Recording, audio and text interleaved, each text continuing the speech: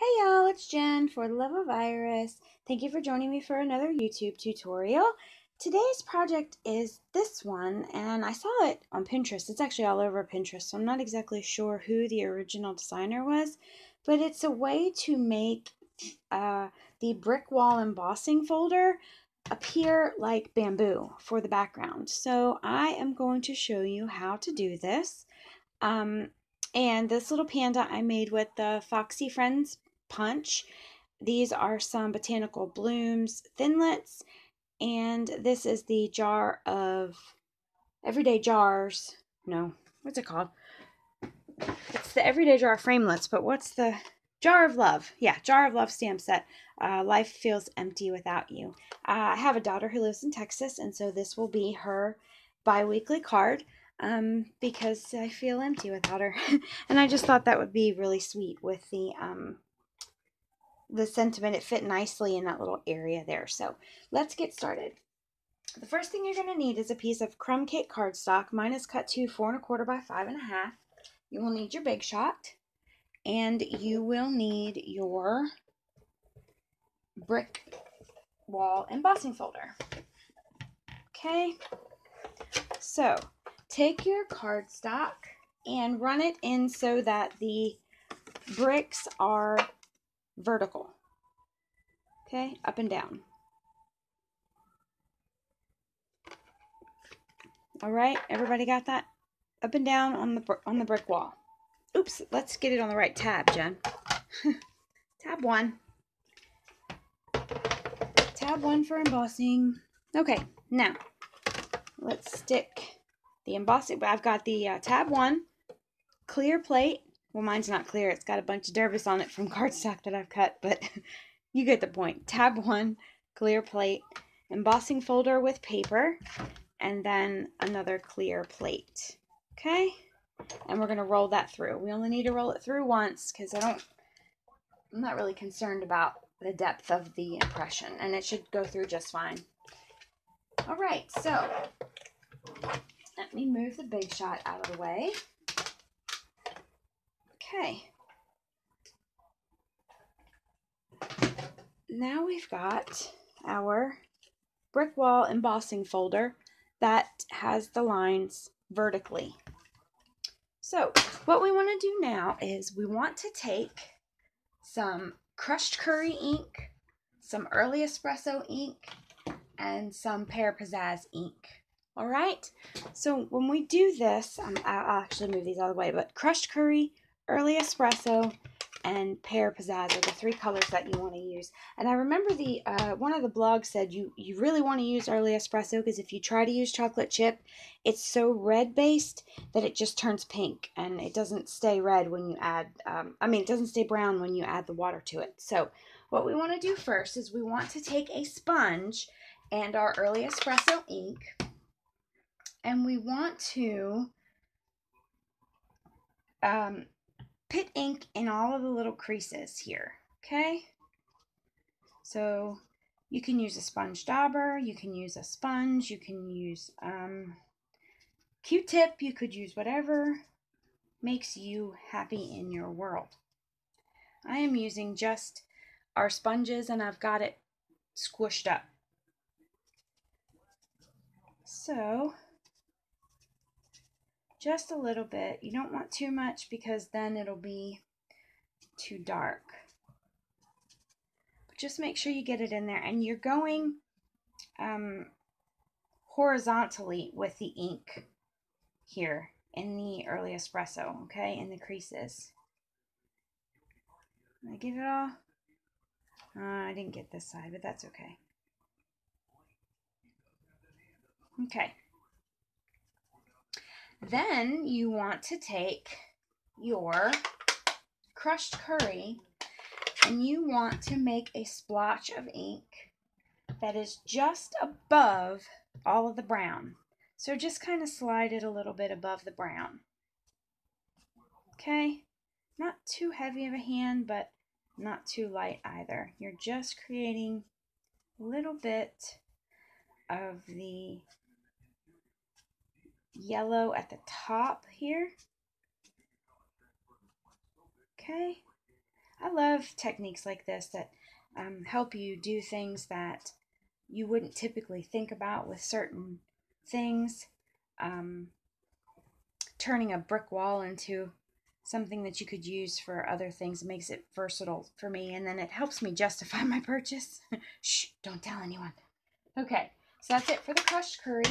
Now we're going to take Pear Pizzazz and we're going to go underneath of the brown and swipe downward. Okay? So it looks really bad right now, doesn't it? Well, heck, most of the stuff I make looks really bad, so it's no big deal to me. But you want to take the green and you're just swiping down with it. Again, you could use whatever applicator tool you desire as far as getting the ink on there. I find that if I just scoosh up my sponges, it gives me the perfect width, and it just fits in there nicely. All right, so now is the fun part. Oops, I missed that one, didn't I? Okay, oh, missed that one too. Okay, now what we want to do is we want to take our aqua painter and make sure that it's good and wet. Okay, good and wet. And turn your paper so that you are going to, what you're going to do is you're going to draw water lines with the grain of the, what's going to be the bamboo, okay? Don't go against the grain, even in these little things. I know it's going to be hard because you're going to want to go in these things. Don't do that. Go this way with it. And just apply water, and what you're doing is you are smearing that ink in there, and it is turning your cardstock into the look of bamboo. It's magical. I can't know how it does it. It just does it. Doesn't matter how messy you get.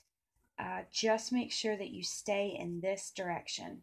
When you run out of water, squeeze your water brush a little bit. It'll give you some more water.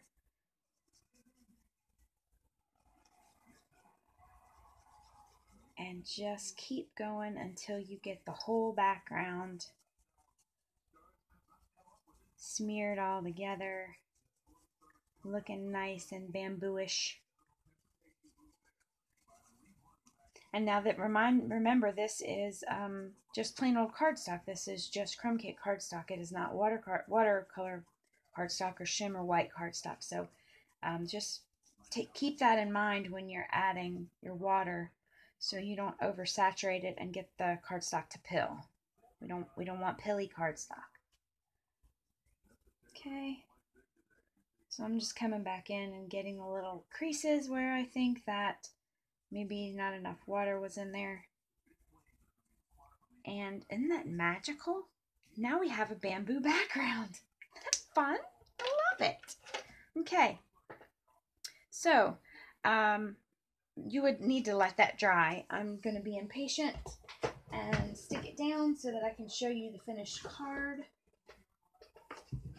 Here's my card base. It is 5.5 by 8.5, scored at 4 1/4.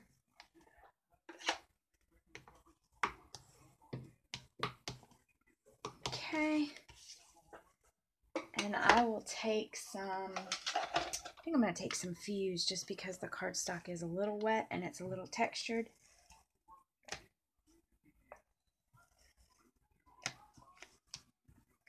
Boy, this grid paper is helpful for me today, isn't it? Look at, my desk would be a mess. Look at that. Okay, so actually let me remove this now because I don't want to get my card base and everything in it. Oops, let me tear it right. Okay, so let's take this, and I am just adhering this flat to my card.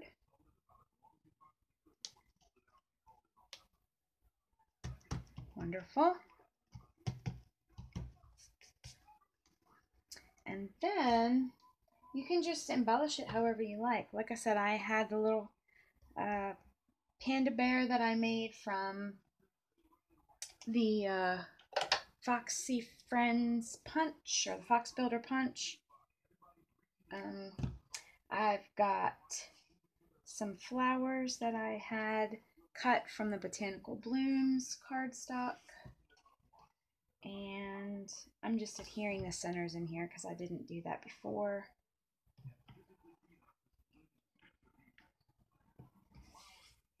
And I love Melon Mambo. This is a Melon Mambo, Bermuda Bay, and Whisper White. And I just love these three colors together. And, oh, why didn't you stick there? Tombow. Sucker. Okay. Something like this. I don't know.